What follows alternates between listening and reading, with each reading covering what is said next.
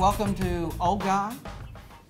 And Young Guy. Yeah. And Young Guy. You started without me, but Well, that's all right. You know, hey, hey, I'm fast. You're fast. Gotta move, gotta move.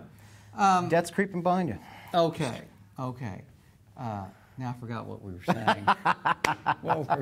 What I'd like to talk about is how things have changed monumentally. And my perception is in the old days, the top level people, they knew what systems and what things had to be done and learned, and the young people really didn't bring anything. Now, was this pre-splitting the atom? Or? Yes, okay. Before atoms. Okay, before atoms were discovered. If you had told me 20 years ago there wouldn't be records or CDs, the tangible music, entertainment devices, it's all pretty much just digital files that really don't have any mass. 20 years ago, if you told me I would have a phone in my pocket. Right, that can be stronger, that's more powerful than a computer. More powerful than what took people when you were to the born. moon.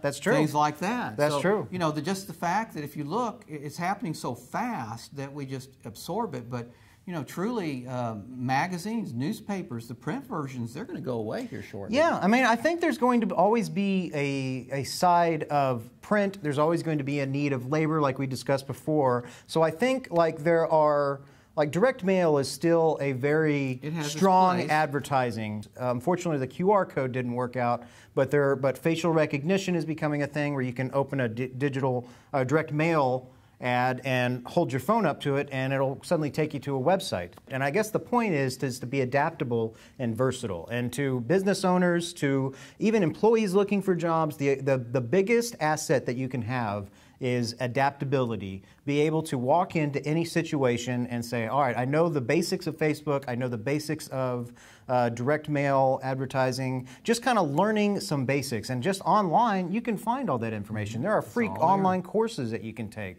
Just being informative and don't get stuck in a rut, because that is the worst place to be when it comes to, you know, either losing your job, not getting a job, coming out of college with an arts degree or something. I mean, I was there. I came out of college with a film degree, but yet I was able to manage it into corporate video, and now which is a booming business, you know?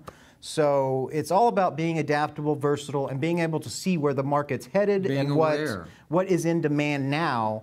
And especially if you're looking for a job, note your resume per your employer and put what you're good at and what you know. Make it. That's what they care about. They don't care that you may have won Employee of the Year. I mean, that's important, but the most important is what you're going to be able to do with them. Mm-hmm. So if you know Facebook, if you know Twitter, if you know TV advertising, if you know how to connect with people, yes, that's another good one. That's what brings in business. Absolutely. People would rather do business with people they know, even if they only know them remotely through a social media platform. You're a marketing guy. If you were hiring a marketing assistant, would you want people to put how many Twitter followers they have on their resume? Do you think is that more important necessarily than where they went to college? I mean, I think it's important that you went to college and finished, but if you have 5,000 Twitter followers, and I mean that's pretty good. I mean, for not being a celebrity. But I hire people for what they can do. That's true. I don't really but they care can where obviously they learned it. Well, they can obviously command a Twitter audience, but would you say that would be at least a line item on a resume? If it's significant, yeah, I would look at it. Yeah, maybe if you had,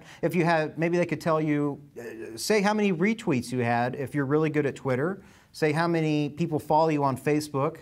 You have to understand there's still a major shift happening, so it depends on the age and knowledge of the person you're talking to. That's true. So as you move up toward my end, there's people who still don't understand the significance of Twitter or Pinterest or Snapchat or anything else. And that's the reason you're valuable, is because they don't understand and they're behind. Right. They're behind on that curve of what's needed to be relevant going forward as a business in the future. So if they don't know what they don't know, how can somebody, I guess, have those skills, but then also tell either their employers or the people they're interviewing with, or a client of ours? How could we tell clients of ours what they don't know? If they don't know the importance of Twitter, they're not going to appreciate that we have 5,000 followers. Well, here's the thing. If you can help a client and produce more customers in the end, that's going to be the proof. So But some people are just not going to get it till it's too late. That's true. And you don't want to work for them anyway because they're going to go out of business. That's true.